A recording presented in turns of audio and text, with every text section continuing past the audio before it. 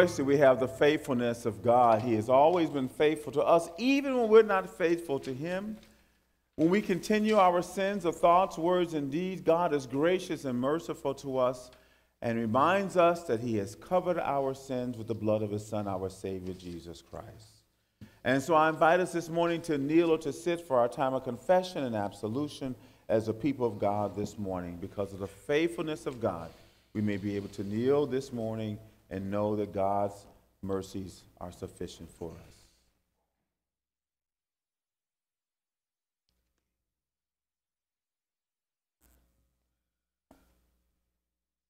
My brothers and sisters and fellow saints, if we say we have no sin, we deceive ourselves and the truth is not in us.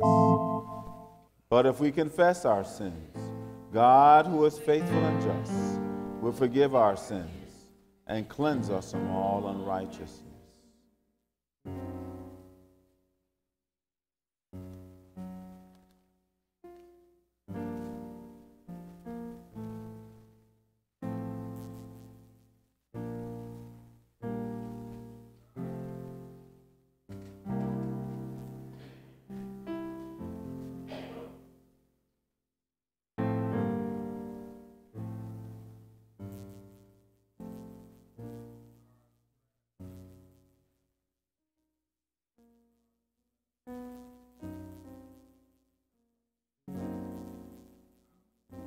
We join our hearts together, saints, this morning. Most merciful God, we confess that we are by nature sinful and unclean. We have sinned against you in thoughts, word, and deed. We have sinned against you in things we have done and left undone. We have not loved you with our whole heart. We have not loved our neighbors as ourselves. For the sake of your Son, Jesus Christ, have mercy on us, forgive us, renew us, and lead us, so that we may delight in your will and walk in your ways, to the glory of your holy name. Amen. My brothers and sisters and fellow saints, we know that our God is always merciful and gracious to us. Amen. And our God has always granted forgiveness through Jesus Christ to all who confess their sin. As a called and ordained minister of the Church of Christ, and by his full authority, I therefore declare to you the entire forgiveness of all your sin in the name of the Father, and of the Son, and of the Holy Spirit. Amen. Thanks be to God. Saints, this morning in our prayers as we come before the Lord, we lift up three families in our church. The family of Daryl Gardner. We're still waiting to get a homegoing celebration together for him. We pray for their internal conflict. We pray, of course, for the Bledsoe family. Angela, we love you. We know God is with you as you're mourning and grieving. Your mother was called home at age 105, and we want to celebrate that on November the 3rd and worship on that day. And then we also, of course, lift up the family, Joyce Whitaker's family. As you can tell, we had a beautiful homegoing celebration yesterday for her, and the family has left the flowers for the members of the church to take home with them, the fresh flowers to take home with them today, and they send their love. We had a couple hundred people sitting in church yesterday. We probably fed about 175 people after church yesterday.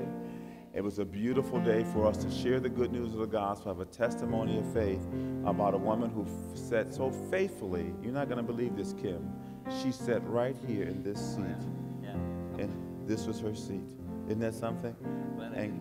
And well, you took it this morning. God filled you in that seat this morning with her, Kim. What a blessing. So we pray for those three families as they continue to grieve and to mourn. We also want to pray for our vicar. God has brought us Vicar Jean Enoch Burris.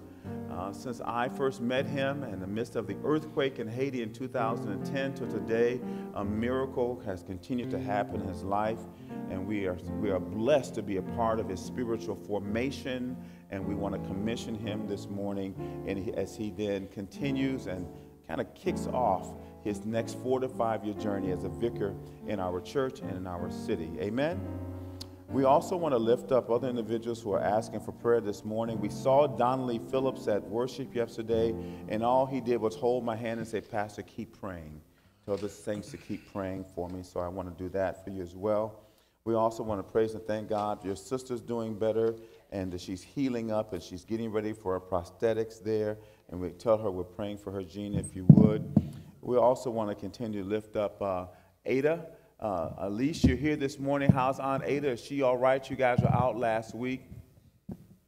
She's doing better now. All right, to God be the glory. I'm glad that is the case. We lifted you all up. What a blessing. Cherie called in for prayer this morning as well. Cherie Laurent said to pray for her and the family, and they're not with us, but they're with us in spirit this morning as the people of God. We pray for world peace. We pray for our United States government and all of its internal conflicts and flux that are happening, but God is able. We're still a nation that says, in God we trust. Amen? And we will stand on that as the people of God. We turn our hearts to the Lord in prayer this morning. Father God, heaven and earth, in the name of Jesus, hallelujah, hallelujah, hallelujah, hallelujah.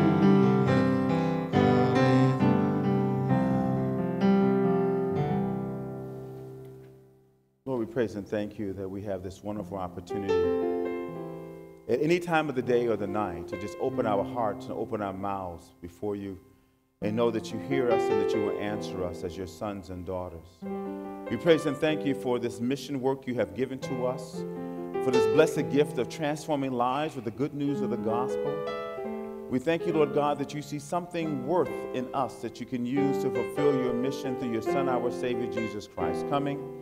Continue to empower us with the gifts that we need as we share freely our time, our talents, and our treasures, Lord God, to be sure that others may know you as we do and have the promise of heaven as their eternal home. Lord, in thy mercy.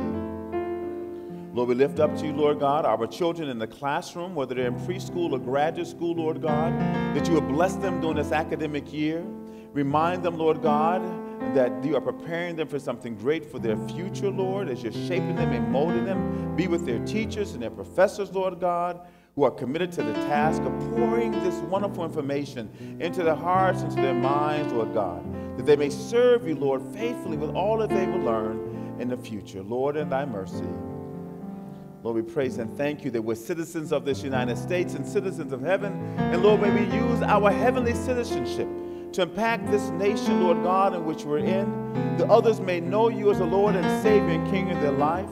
We ask, Lord God, your blessings upon all those in public office, that you would guide their hearts and their minds, Lord God, toward righteousness and holiness, and be reminded that we're a nation who has said, in God we trust, and we stand upon you, Lord, our rock and our Redeemer, to carry us through this turbulent time in our nation, that we may truly represent you as we should, as the people who have been saved by you, our Lord and Savior and King. Lord, in thy mercy. Lord, we pray for the lives that have been lost around the world this morning in the midst of the wars. We pray for peace. We pray, Lord God, that your Spirit would intervene, Lord, and resolutions may be met and people may stand and realize that there's only one people. You have created us, Lord God, in your image. And we are to respect and to love each other as you have called us to do. Lord, in thy mercy. Lord God, Heavenly Father, we thank and praise you, Heavenly Father, for the members that you have called out of this life. Yes, our hearts are heavy. Yes, there are tears flowing from our eyes, Lord God. And yes, our hearts may be burdened for their absence. But we thank you, Lord God, for the life of Gerald Gardner. We thank you, Lord God, for the life of Mildred Bledsoe. We thank you, Lord God, for the life of Joyce Whitaker. And we ask, Lord God, for that peace that surpasses all our human understanding, to be with the family members, Lord God, and with us as a church family, as you grieve, but with hope. Lord, in thy mercy. We ask, Lord God, your blessings, Heavenly Father, on our sick and our shut-in. Continue to remind them that you're with them always, even to the end of the age. And there's nothing that you cannot do, Lord God. That all things are truly possible through you, their rock and their Redeemer. Bless, Lord God, James and Janet and Janice, Lord God. Continue to bless Melba and our sister Rhonda. Continue to bless Dennis, Lord God, and Elizabeth and Carol. Continue to bless Joyce, Heavenly Father, who is celebrating a birthday today. That is Joyce Norfleet, Lord God, and she's home ill today as well. Lord, we also blessings on Rosalind Miles and on Donnelly Phillips, Lord God. We thank you, Lord, for your healing blessing you have with Jean's sister and giving Jean the strength to go on. We thank you for the praise report, Lord, we received on Ada this morning, Lord God, and being with her and blessing her and strengthening her in her journey of faith. Lord, in thy mercy, Lord, we continue to ask you to lead, guide, and direct us, and we see another miracle before our eyes this morning, Lord God. You brought to us a young man all the way out of the country of Haiti, Lord God, to serve alongside us in ministry. We thank you for Jean-Enoch Burbis, Lord God, for his tenacity, determination, for his faithfulness, Lord God, to you, for him being an example of what it means, Lord God, to come from nothing and be able to serve you, Lord God, with all his gifts and his talents, because he's willing and he's persistent that you will use him as a servant for your church. Bless his commissioning this morning, Lord God, that we may see you at work in our lives as you mold and shape him for greater things for your kingdom. Lord, in thy mercy. Lord God, Heavenly Father, we praise you. We thank you. We ask, Lord God, your blessings upon our visitors this morning, Lord, in their midst of travel. Lord, we ask your blessings on Kim and Ann, Lord God, that whatever they're doing here, Lord God, may be blessed and that they may be returned safely to their homes. Lord, in thy mercy. We pray all these things in Jesus' name. Amen.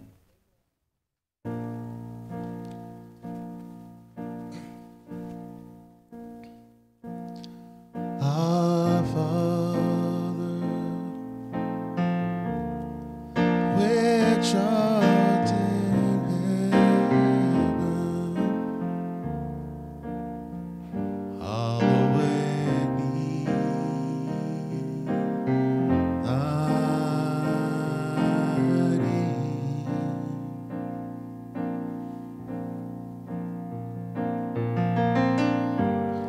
Thy kingdom come,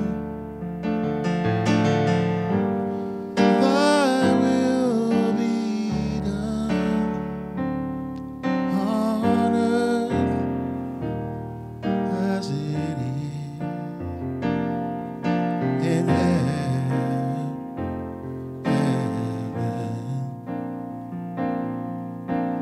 Give us this day our daily bread, and forgive us our debts as we forgive our debtors.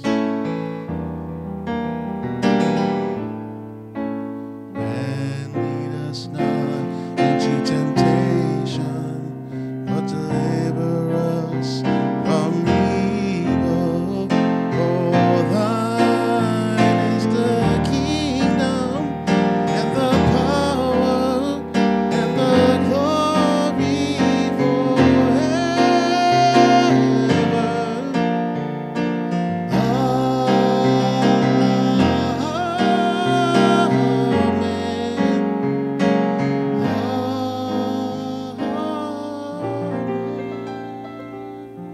Amen.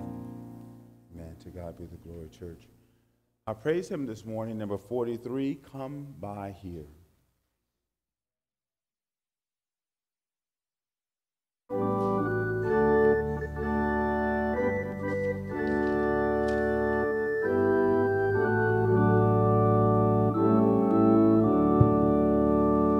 Come by here, my Lord, come by here.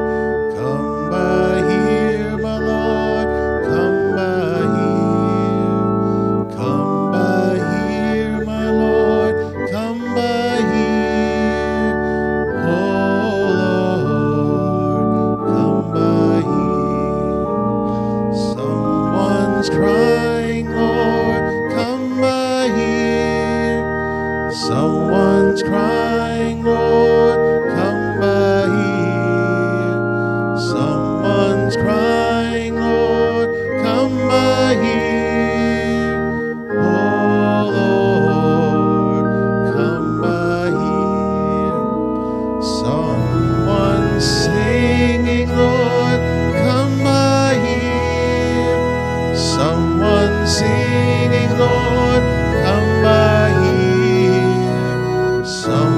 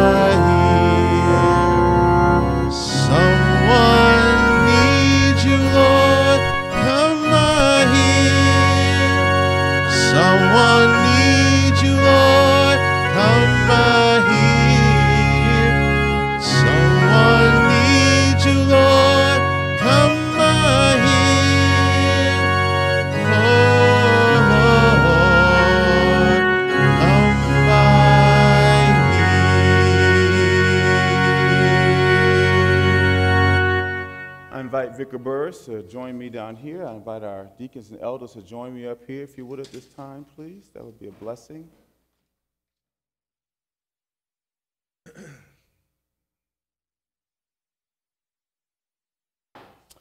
It was a horrible earthquake in the country of Haiti, kind of like the one here in California. It was called a North Ridge, is that right? North Ridge earthquake, right? Remember how devastating that earthquake was to the state of California and to surrounding areas? Well, a similar kind of earthquake happened in the country of Haiti in 2010, and I tell you, that earthquake really devastated that country. Haiti is known, as you all know, as the poorest country in the Western Hemisphere. So to have that kind of poverty and have an earthquake of that magnitude to come in and to impact an already impoverished, shaken place, it was absolutely overwhelming. God in His infinite mercy allowed us to put together a mission team of about 24 missionaries who are willing to go in 2011. You remember that? And we went down to Haiti and were able to work alongside our Evangelical Lutheran Church in Haiti in various places in the country to assist about that much of the devastation that was around us. But our number one responsibility and goal was to bring hope and to let people know that in the midst of your poverty, in the midst of your pain, in the midst of your suffering, in the midst of all the death around you, God still brings hope. We represented that hope as a team with our brothers and sisters at that time. On that team from the Lutheran Church in Haiti was Jean-Enoch Burris. It's amazing what God can do, what God can bring out of the rubble of life to this journey in his life. I had no idea, but here we are today. Amen. Dear brothers and sisters in Christ, we have come here today to place our hands as a congregation on Jean-Enoch Burris, and we're doing that in the name of the Father, and of the Son, and of the Holy Spirit. Amen? Enoch, you are here today to assist this congregation and the city of Los Angeles in Circuit 6 with the Word and Sacrament ministry by instructing God's people in His divine and holy Word. You are here to prepare yourself for this work by your individual and corporate study of God's Word and the faith that drawn from it, that you may believe it each and every day of your lives and confess it in the words of the creeds as well as the Evangelical Lutheran Church. While holiness of life and work is the way of all who trust in God, it's especially important that you show yourself by your word and example to be a pattern of good works and good devotion to God every day. In the presence of God and this congregation, I ask you, Enoch, do you accept this office of being a vicar entrusted to you? And do you promise faithfully to carry out all of your duties as a vicar in the Cross-Cultural Ministry Center program entrusted to you? And do you commit yourself to conform your life to God's Word and according to the faith of the Lutheran Church? If so, answer, I do. We commission you on this day in the name of the Father, the Son, and the Holy Spirit for this work. Almighty, most merciful God, our Heavenly Father, enlighten and strengthen your servant. May he remain faithful all the days of his life and carry out this task according to your will. Grant, O Lord, to Enoch the gifts and the wisdom and the discretion and the kindness and the faithfulness that is needed so that he may effectively teach and guide us in your word. And grant him, Lord God, all that he needs to be ready to learn, that he also prepares himself, Lord, for the office of the holy ministry. We pray this in Jesus' name. Amen and amen. You may bless him. We're going to hear more about Enoch's story during our sermon this morning. The tenacity, or another word, persistence, we're going to see in all of our texts today of the faithful with God and how God answers the faithful when we're persistent in our faith. We're going to hear about that in our sermon this morning. God bless you all.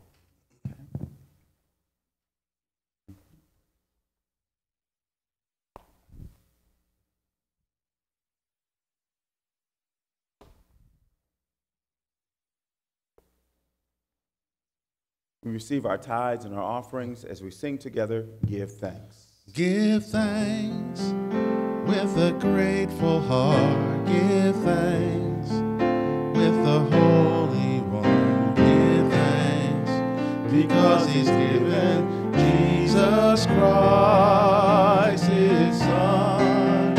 And now let the weak say, I am strong. Let the poor say, I am rich, because of what the Lord has done for us.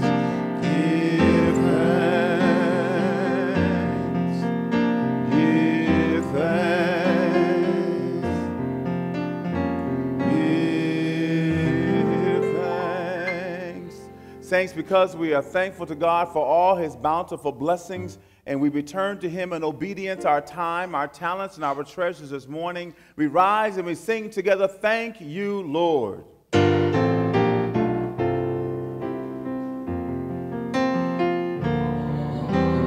Thank you, Lord.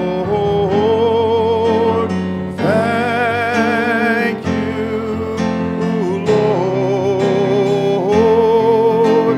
Thank you, Lord. I just want to thank you, Lord. Been so good. You've been so good.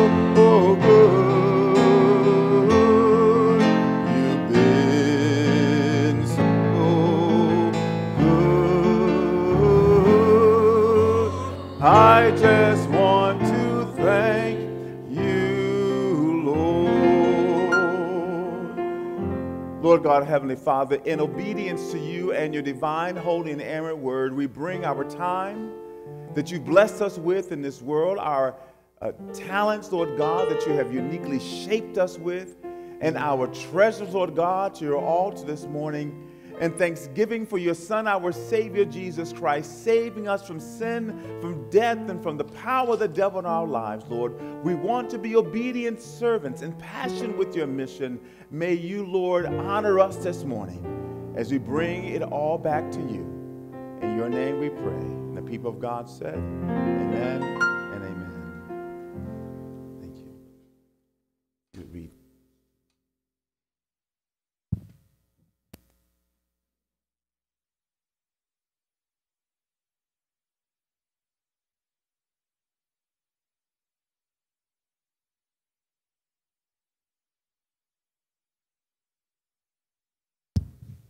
Good morning. The Lord be with you. We begin in the book of Genesis. If you turn to page 49 or 53 in the Bibles in your pews, you will find yourself in the 32nd chapter of that book. Jacob is going to have a little wrestling match. Actually, Enoch will have a wrestling match, but that comes later. Genesis 32, verses 22 to 30. If you are there and ready, please let me know by saying amen. That night, the scripture says, Jacob got up and took his 2 wives, his 2 maidservants, and his 11 sons, and crossed the ford of the Jabbok. After he had sent them across the stream, he sent over all his possessions. So Jacob was left alone, and a man wrestled with him until daybreak. When the man saw that he could not overpower him, he touched the socket of Jacob's hip, so that his hip was wrenched as he wrestled with the man. Then the man said, Let me go, for it is daybreak. But Jacob replied, I will not let you go unless you bless me. The man asked him, What is your name? Jacob, he answered. Then the man said, Your name will no longer be Jacob, but Israel, because you have struggled with God and with men and have overcome. Jacob said, Please tell me your name. But he replied, Why do you ask my name? Then he blessed them here.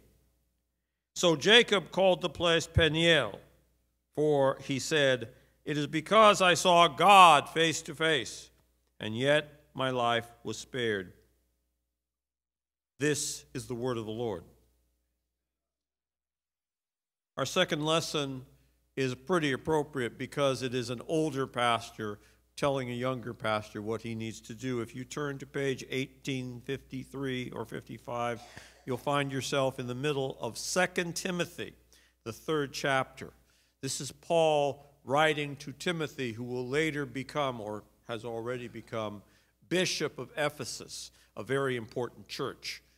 But Paul has to make sure he has a very important message in mind. 2 Timothy 3, from verse 10 of that chapter to verse 5 of chapter 4. And if you are ready to hear the word, please say amen. This is Paul's charge. You, therefore, know all about my teaching, my way of life, my purpose, faith, patience, love, endurance, persecutions, sufferings. What kind of things happened to me in Antioch, Iconium, Lystra, the persecutions I endured? Yet the Lord rescued me from all of them.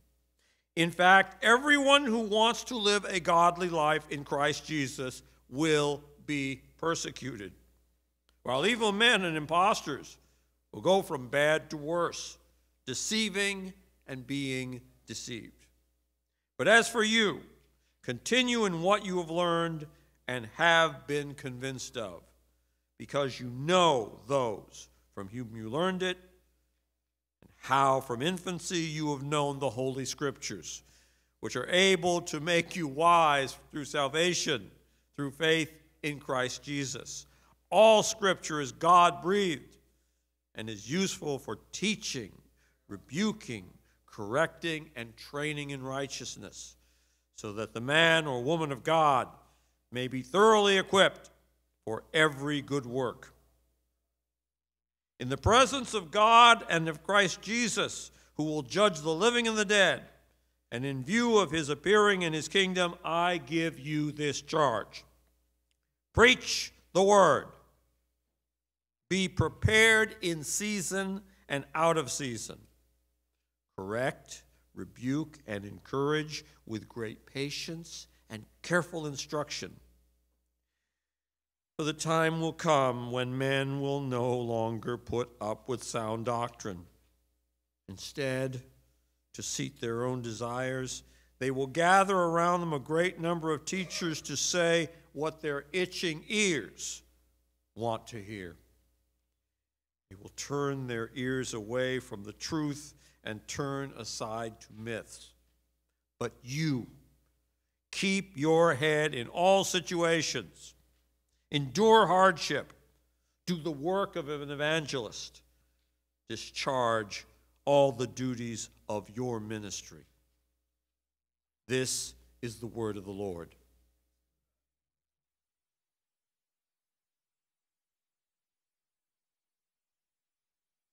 In honor of the gospel, we ask anyone who can, please rise and turn your Bible into the Gospel of Luke, chapter 18. We will read the first 8 verses. And page 1628.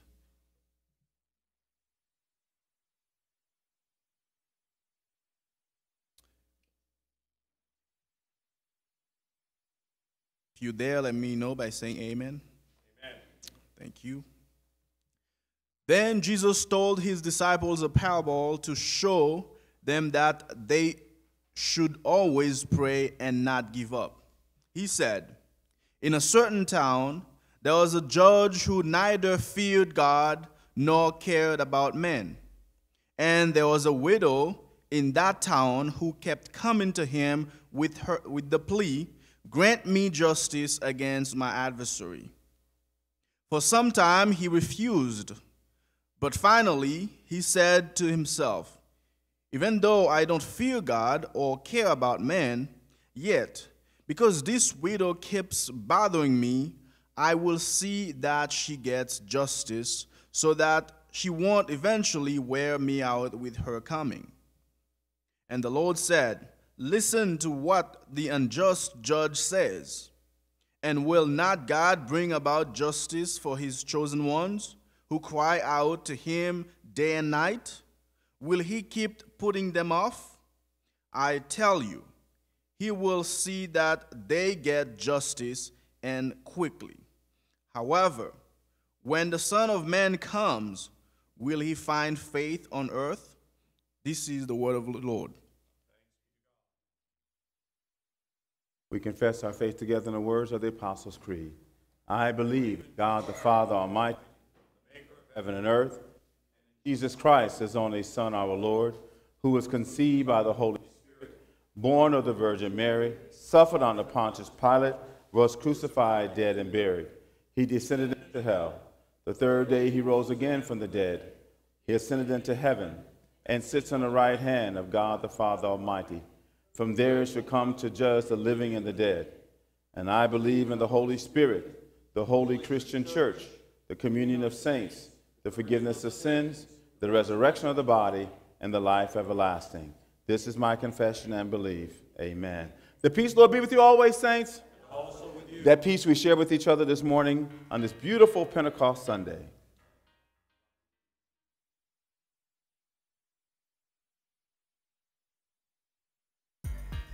Tell you all, I was in the streets when I received the call. When the Lord told me to come to St. Paul, I left the battlefields of Sparta, y'all, with my new shield, the word of Christ. When I'm lost, it's my compass and my flashlight. In has led me to Christ, and next for me home, the afterlife.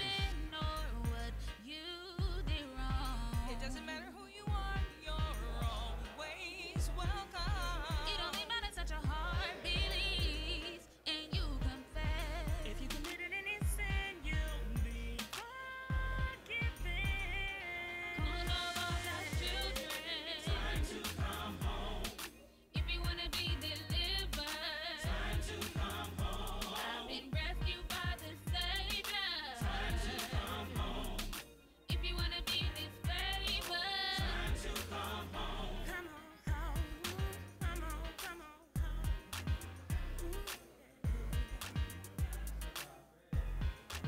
If you can't see your way out and you're drowning in your regret, if you have everything you want but you still can't find happiness, 'cause when you feel like you're forsaken, life can be so hopeless. Maybe you need to come home so your life can be changed. Call on all God's children. Time to come home. If you wanna be delivered.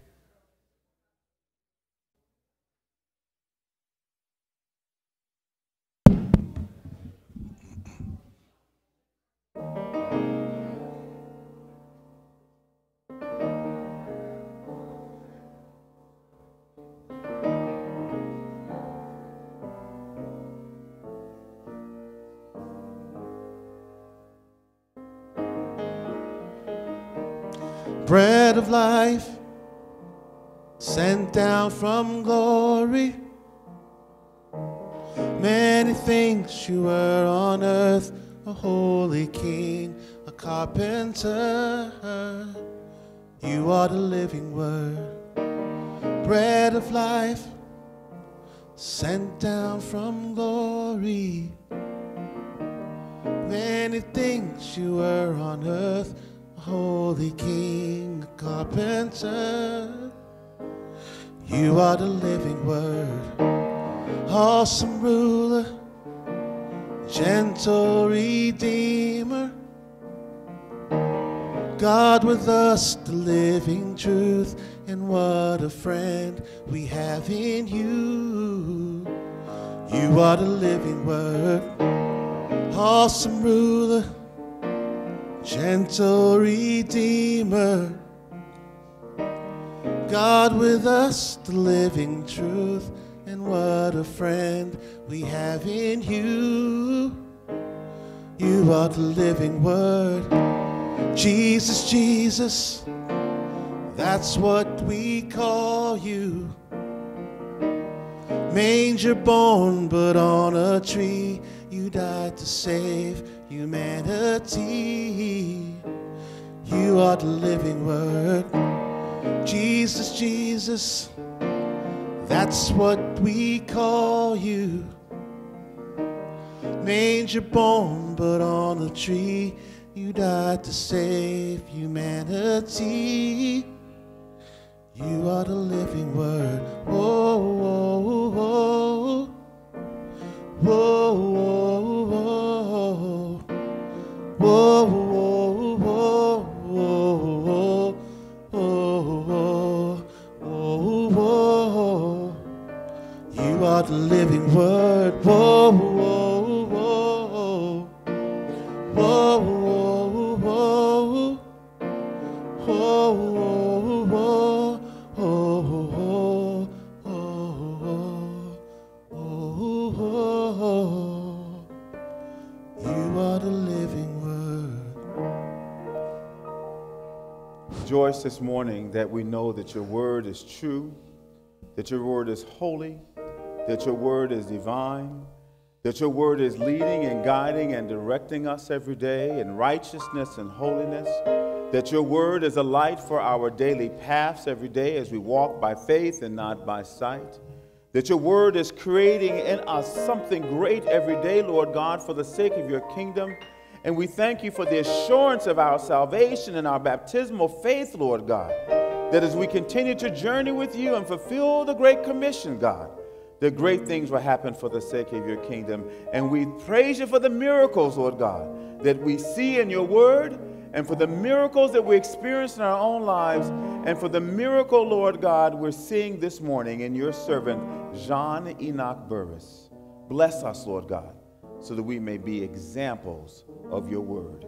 In Jesus' name, amen and amen. Thank you, Kevin, for blessing us this morning. We're going to get a chance to know our vicar better this morning as he tells his journey.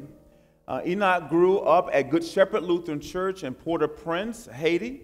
It's in the area of town like living in historic West Adams. Good Shepherd would be in an area called Caraday. Okay, in case you're going to take a trip sometime soon, I'm going to be sure you get to the right church in the right area, all right? You know, where you going? Historic West Adams, right, in Los Angeles. There, it's in the city of Port-au-Prince in the area of Caraday. And it's one of our first Lutheran churches that we actually built there. You all know our friend Paul Klenner, who comes to church here, right? Paul Klenner was instrumental in building the church and the school there at Port-au-Prince, leading us as missionaries to be sure that we would plant a church in all of the major cities throughout the country, and then using the mother-daughter church planting model to then plant more schools, more orphanages, and things like that, senior homes, as throughout the entire nation. We started that work, and we were able to be successful. We have a major church in every city now. That vision we got back in 1998, and that vision now has morphed and become what it is today, as a beautiful church body, such a church body to our Lutheran Church Missouri Synod. It's a blessing to be able to do that. But it was in the earthquake. I was taking teams down, and it was when the earthquake happened when I was actually here. I started mission trips in 1998. But the trip that we took from Los Angeles, with people coming literally from all over the United States, many of our members coming from the Christ Lutheran Church in Lincoln, Nebraska, and from Holy Savior Lutheran Church in Lincoln, Nebraska, who joined us on that trip. We went down, as I shared earlier, just to be hands and feet at the heart of Jesus after that devastating 2010 earthquake. And it was then that his pastor, Pastor Thomas Bernard, selected him to be on the Haitian part of the team. So we probably had around 30, 35 people when it came down to it, because we had our Haitian people and we had our United States people on this team. And we were one of many teams that came down, that our brothers and sisters in the Lutheran Church in Haiti were bringing then their members from our churches to come together with the power of the gospel and just go out and to do whatever the assignment was. Sometimes it was clearing rubble. Sometimes it was just doing a medical triage. Sometimes it was doing a vacation Bible school model with the children who could no longer go to school. Whatever the assignment was, the pastors of our church there told us, well, this is what's needed right now, and this is what's available over here. And as short-term missionaries, we say yes, and we go and we did it. And it was a wonderful thing. Enoch happened to be on our team from Good Shepherd Lutheran Church, and the team members that were from Concordia University in Irvine fell in love with John Enoch Burris, particularly the girls. You know that, right? They fell in love with John Enoch Burris. And when we came back, they said, Pastor, we have to figure out, he's got gifts, he's got abilities. Pastor, why can't he go to school with us? And I said, we need about $35,000, and you can make that happen, you know? Right? Don't tell God what he can't do, right? And so that was my joke to them, and here we are today, right? So the reality of it is we went to work, and Concordia University in Irvine was gracious enough to provide an academic scholarship to Enoch. And we know the rest of the story. He graduated his bachelor's degree this past June, and in the midst of getting the bachelor's degree, the theology department came to him and came to me and said, we see the hand of God on your life. He was a servant student of the year, is that right? Yeah.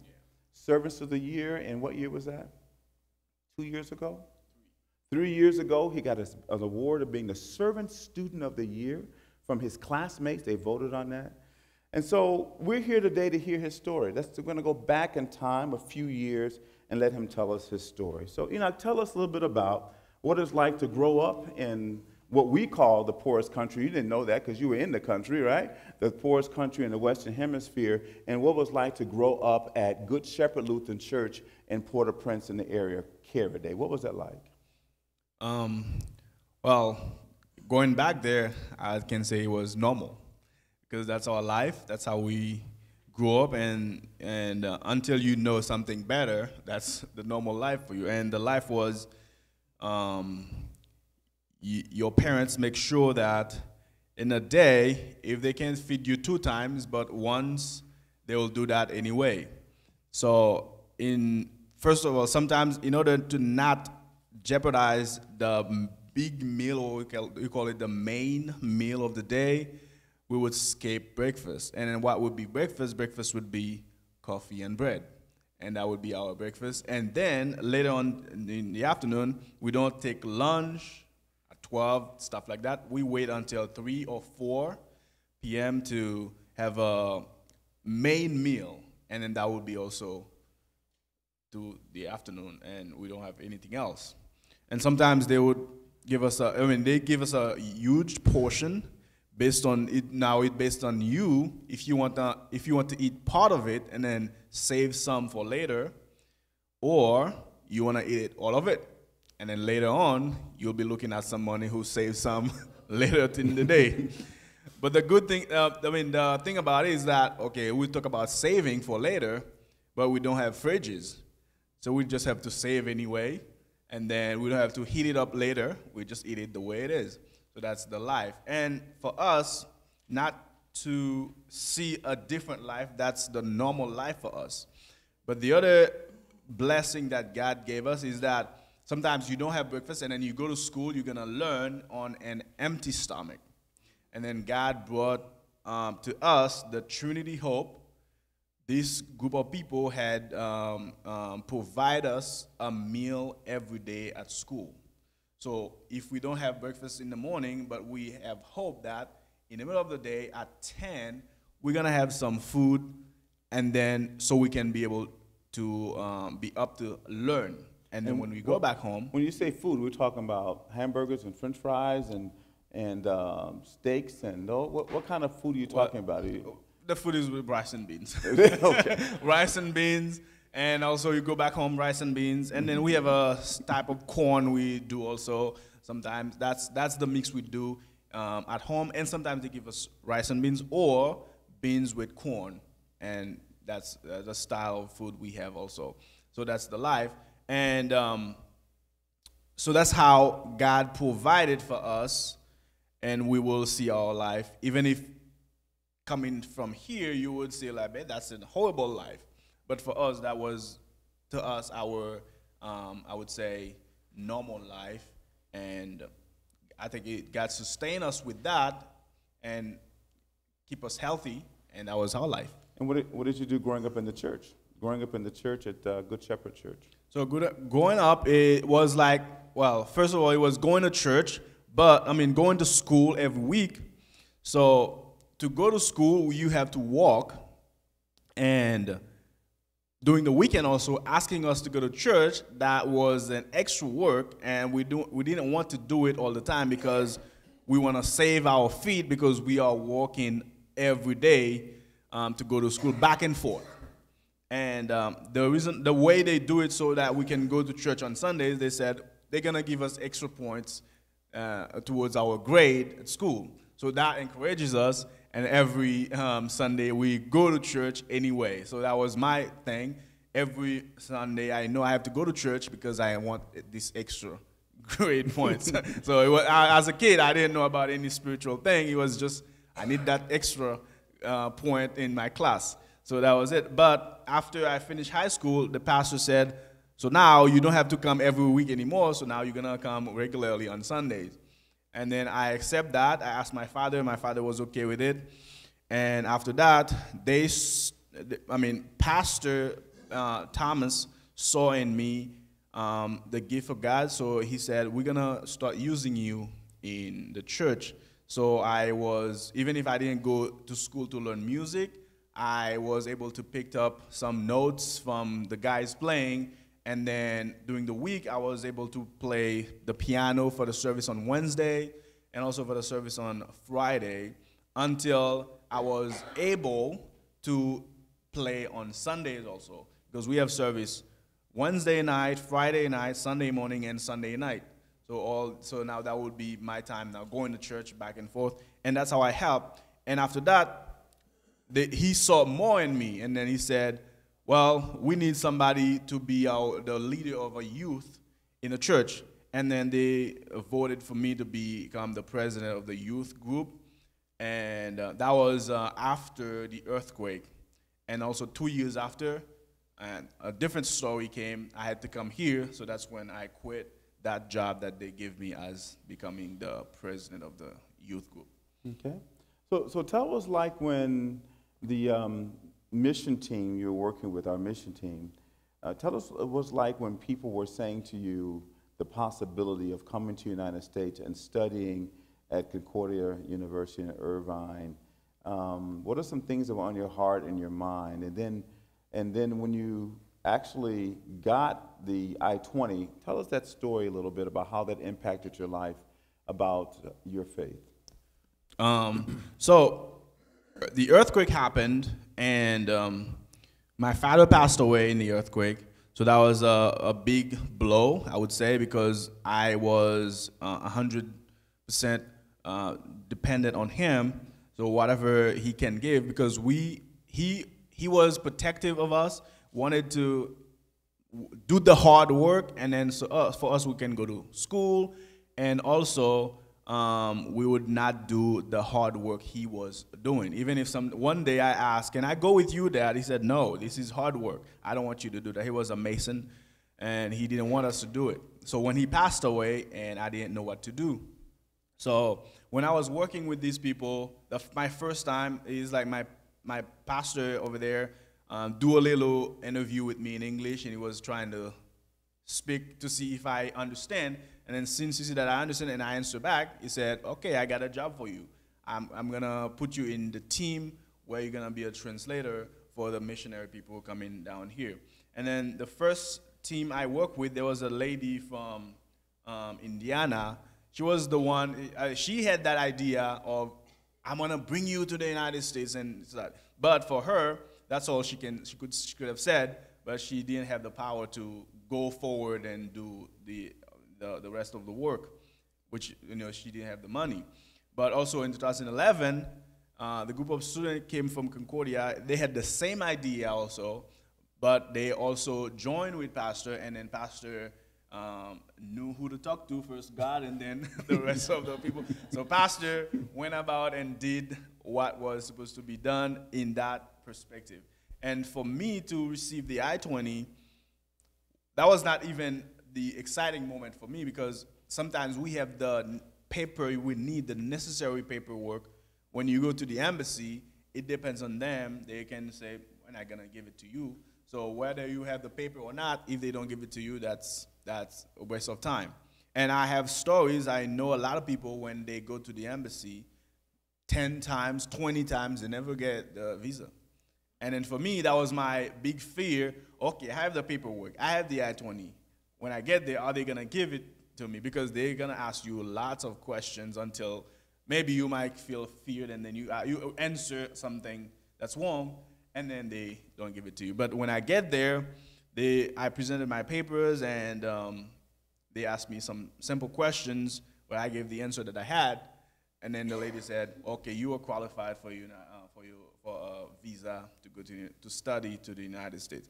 That was a big miracle, and also from there, I know that God was part of this operation.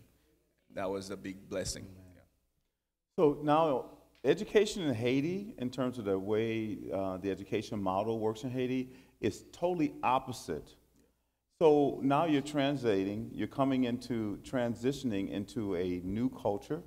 And what was it like from a faith perspective to have to make the transition from the Haitian style of academics to the United States style?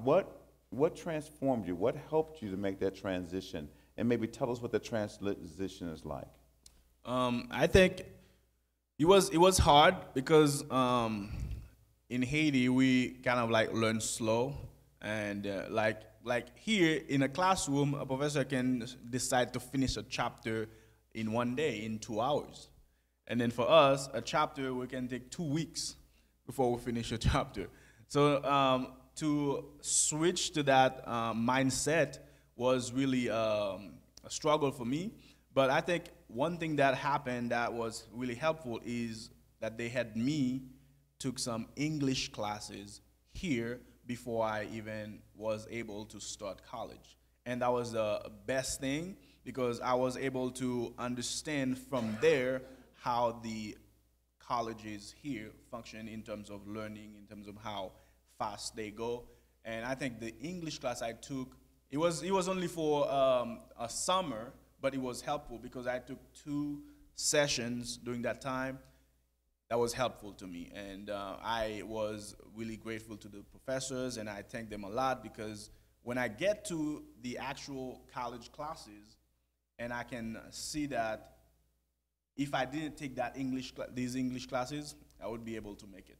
It was really helpful. So you speak French, Creole, Spanish, English.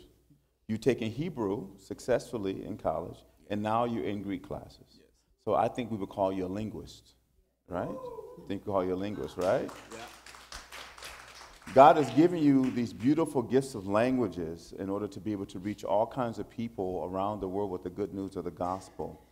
What do you, as you're studying Greek and you finish Hebrew, what is the Holy Spirit telling you about how God is preparing you for the future, the work He wants you to do with this gift of languages? So one thing the professors, when they teach us about the languages, they said it's not to go and bold about yourself, what you know, but it's to make sure that you can not only take the Bible and read it, but also you can go to the original languages and then see for yourself, or you can say, okay, I don't like the way they translate that sentence, and then based on your understanding, based on the Holy Spirit, you can be able to translate it better way, but not in a sense that you saying something different. It's just like the phrasing, and once you are able to go to the original language, you can even see better. And that was the value of it. And then we translate a lot in the Bible, and I think God wanted me to learn, not only learning theology, but also know the languages the disciples wrote, and also the guys in the Old Testament, they wrote the Bible in. So how can you use French, Creole, Spanish, English, Greek, and Hebrew to do ministry? How's that going to bless you with the gifts that God has given you? One thing I realized is that, like on campus, I met with a lot of people from different places, like Chinese, Saudi Arabian, people from Italy, people from Germany. So what I always do is to try to ask them to teach me how they say some words or sentences in their languages. And then when I try to say it, they said, wow, your pronunciation is really good. So that means they said I am able to, if I want to learn any languages, I can do it based on the way they see my pronunciation goes. And I think that is the best way, because any one of them I talk to, I like to share my story with people. And then whoever I met and I tell them my story, they'll be like, wow, that's a wonderful story. And then to go back to Haiti and then bring the way I come here, and then the way I get the scholarship from the school, and then the way pastor and the church been supporting me, they said, wow, you are a miracle. And I think from that history, or from my story, a lot of people, even if not right away, they want to commit themselves to God, but also they can see what God is doing in my life and what God can do also in their lives. From the time I met you, Pastor Thomas, your pastor, Pastor Thomas Bernard, told me that as a little kid coming, because your family was one of the first members of Good Shepherd Lutheran Church, when we built the church there in Port-au-Prince and Caraday, that he saw something special about you in your life, and so he kind of watched you. And then at your graduation back in May, he said you reached expectations way beyond what he would ever imagine, but he could see that God had his hand in your life even as you came to the school with no shoes on and a little diaper, he said. He kind of made a little joke out of it, right? That this far, that great things have been expected of you. When the graduate school department, Professor Fluge, Dr. Fluge, came to you before graduating and said to you, I see something good in you, I see something on you.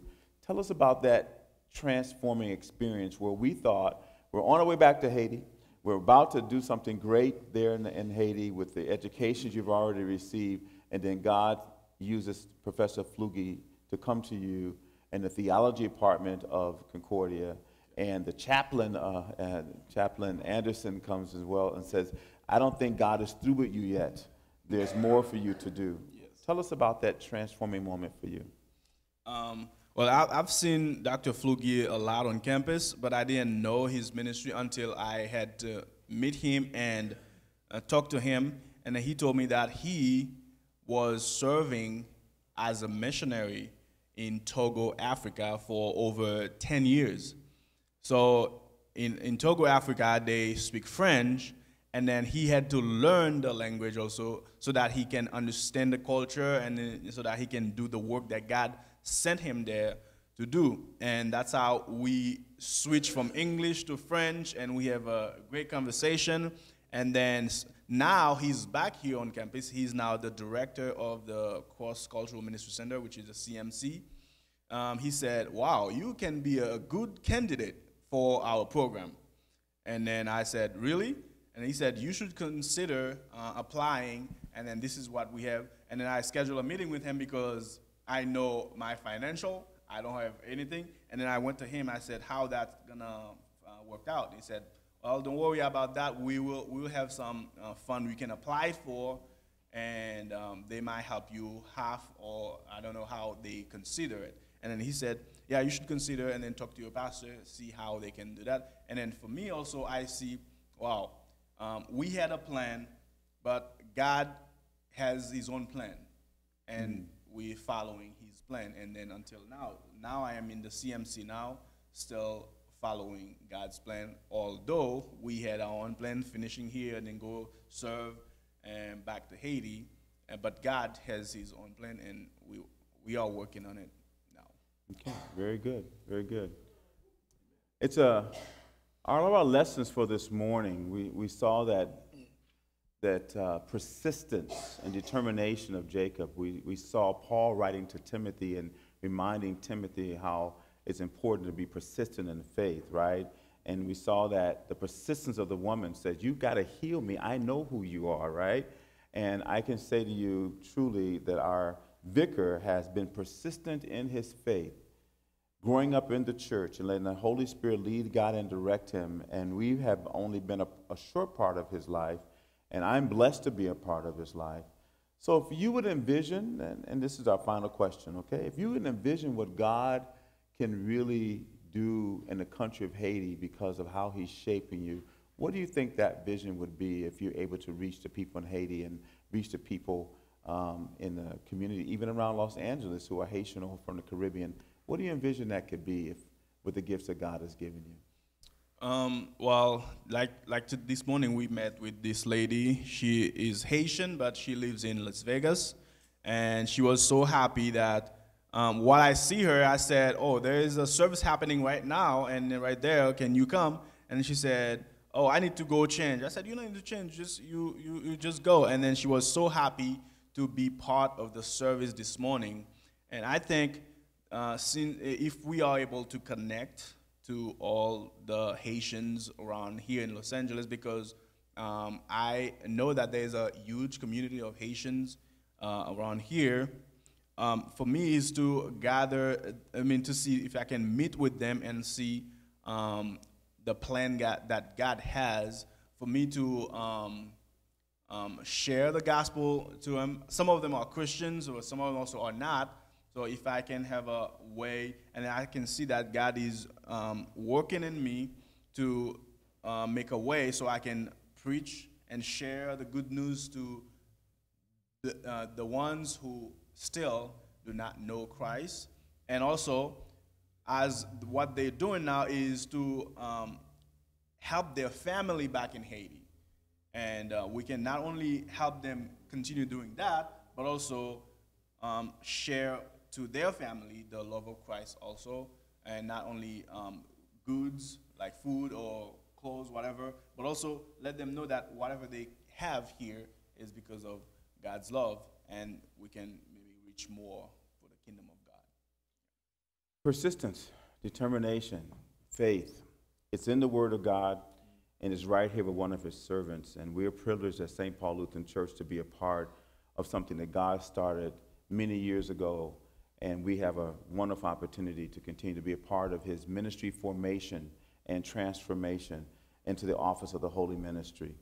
The traditional way it works for students is that you graduate from college, and if you feel the call, you make the application to one of our two seminaries, one in Fort Wayne, Indiana, and the other one is in St. Louis, Missouri. And we have one in Canada, too, if you like that kind of a snow. And but most people choose not. And it's usually, it's a 4-year program. You do 2 years of academics on campus. You do 1 year as a student, i.e. vicar, under a senior pastor, and then you return to campus and you finish with your final year, and then you graduate. You get a call into the church. You get ordained, and you take that call and your ordination to your first assignment. In Enoch's situation, actually, because we are unique here on the West Coast at Concordia Irvine, Concordia Irvine has partnered with Concordia Seminary St. Louis and developed what is called the Cross-Cultural Ministry Center. And we are able to do that. In order for that to happen, though, it changes things a little bit. It's a requirement that he is actually a vicar for 4 years, maybe 5. I've asked him to slow down a little bit because we want to maintain the grade point average, and we want to maintain the scholarships that are coming in so that they know that he's doing his very best. And then at the end of the 4 years of being a vicar and being a student in class simultaneously, then he becomes a candidate for ordination and potentially a call into the Lutheran Church. So it's a little bit different, but somewhat the same. So he'll be our vicar here at St. Paul at Grace, and because I'm the circuit visitor, he will follow me wherever I go. Amen? And so that'll be an absolute blessing. I'm actually going to be his supervisor and approver and that type of thing, so it's been an absolute blessing. Can I ask Enoch to close us in prayer for this time of our service? Would you? Yes. First in Creole and then in English. Nous disons merci, bon Dieu, pour grâce ou pour façon que vous avez servi avec serviteur ou. Et nous demandons que Saint-Esprit soit capable de continuer à guider, capable de continuer à faire route ensemble avec moi jusqu'à ce que je sois capable de faire le travail que vous demandez que pour me faire. et pour capable joindre avec tout haïtien qui dans Los Angeles et pour capable connaître que où c'est bon Dieu la vie yo, et pour nous capable prier ensemble pour pays nous Haïti.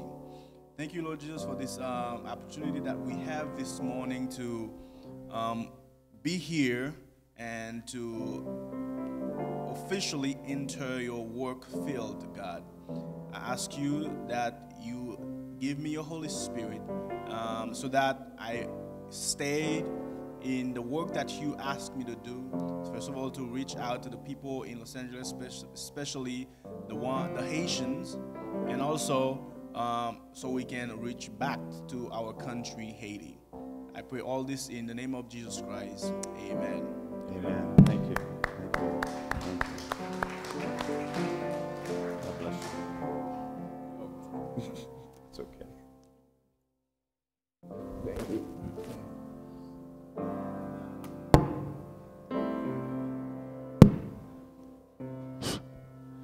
In the morning when I rise, in the morning when I rise, in the morning when I rise, give me Jesus, give me Jesus, give me Jesus. You may have all the rest, give me Jesus. Just about the break of day, just about the break of day, just about the break of day, give me Jesus, give me Jesus, give me Jesus. You may have all the rest, give me Jesus. Oh, and when I come to die, oh, and when I come to die, oh, and when I come to die, give me Jesus, give me Jesus, give me Jesus. You may have all the rest, give me Jesus. And when I want to sing, and when I want to sing, and when I want to sing, give me Jesus, give me Jesus, give me Jesus. You may have all the rest, give me Jesus.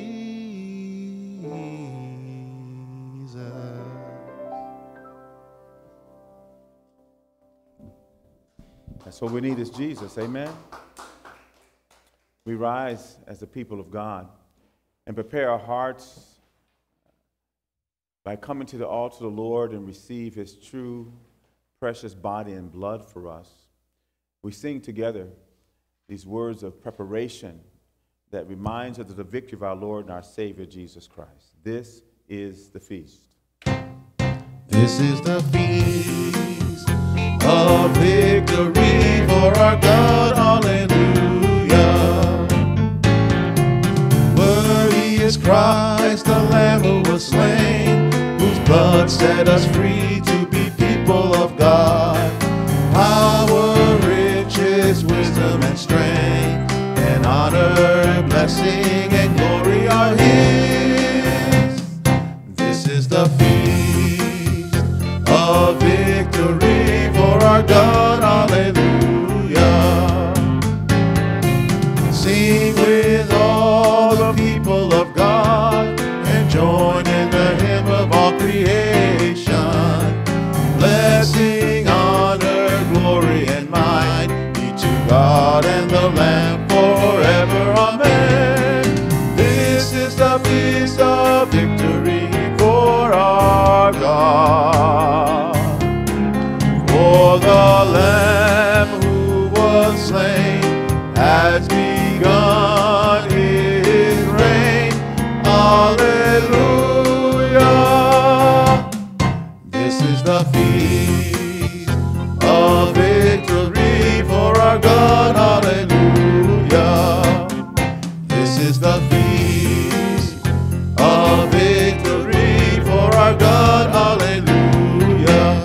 Saints, our Lord and our Savior Jesus Christ, on the night he was betrayed, took bread.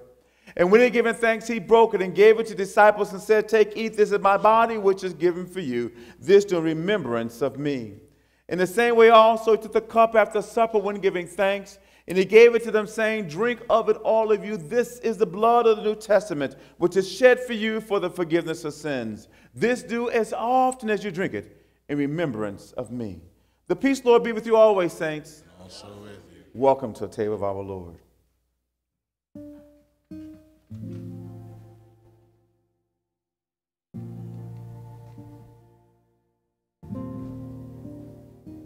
Come on, guys. Come on. Come on.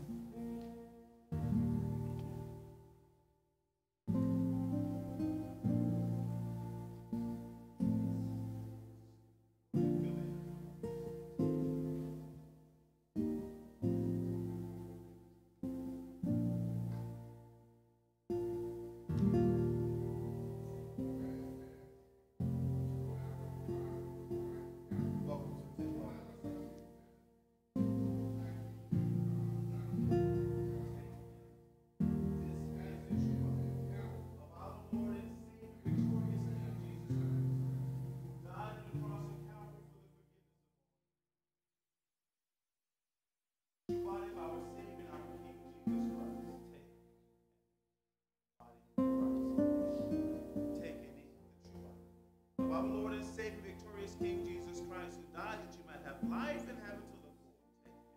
Take the body of Christ here. The true body of our Lord and Savior, our King Jesus Christ, for you. Take it.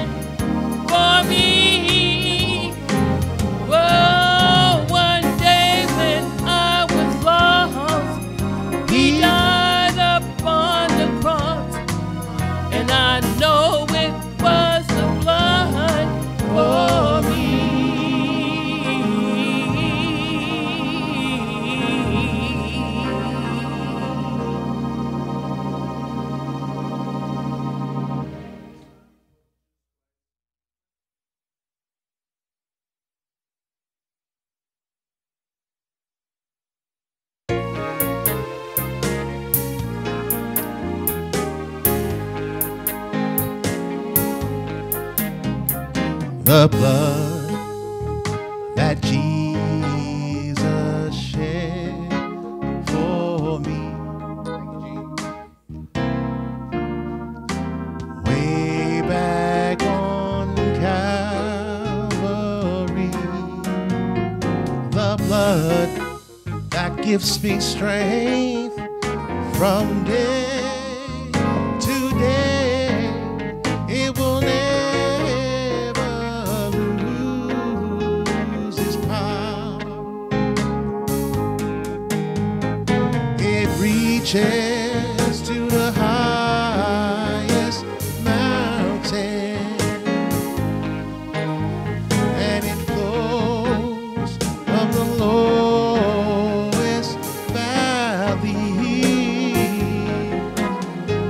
The blood that gives me strength from day to day. It will never lose its power.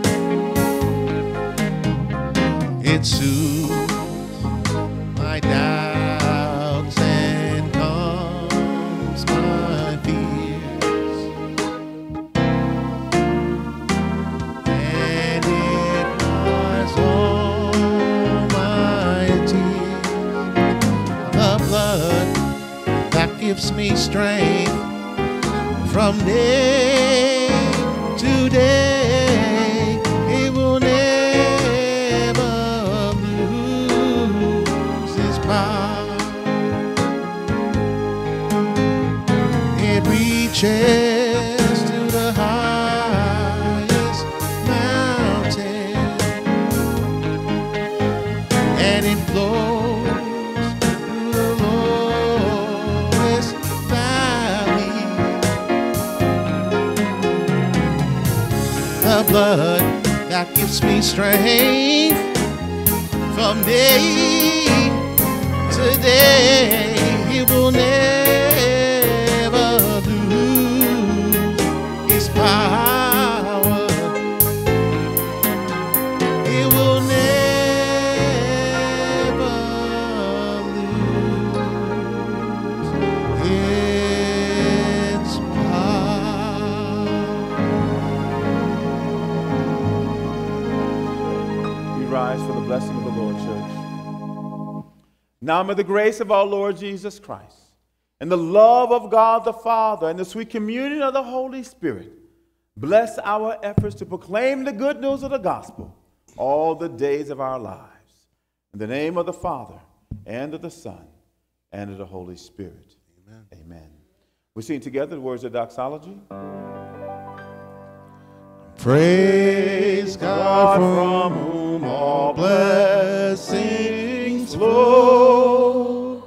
Praise Him, all creatures here below. Praise Him above, ye heavenly hosts. Praise Father, Son, and Holy Ghost. Amen. Our closing hymn is number 38, Soon and Very Soon.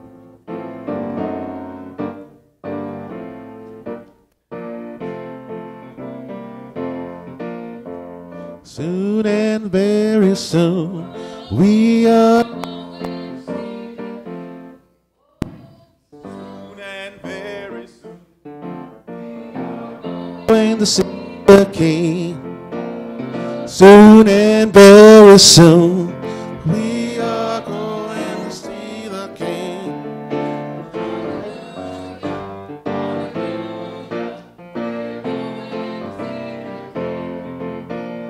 No more crying then, we are going to see the King. No more crying then, we are going to see the King. No more dying there, we are going to see the King. Hallelujah, hallelujah, we're going to see the King.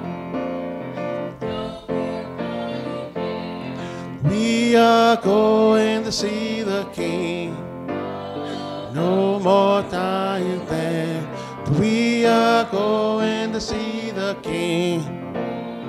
No more dying there. We are going to see the King. Hallelujah, hallelujah. We're going to see the King.